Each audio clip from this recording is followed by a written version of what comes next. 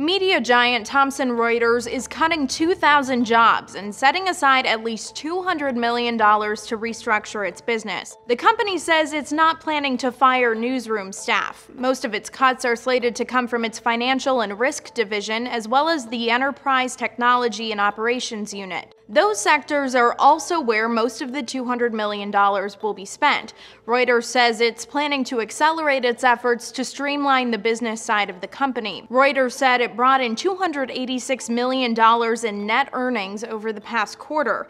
That's less than it made this time last year, but a bit more than analysts expected it to make. For Newsy, I'm Lauren Stevenson.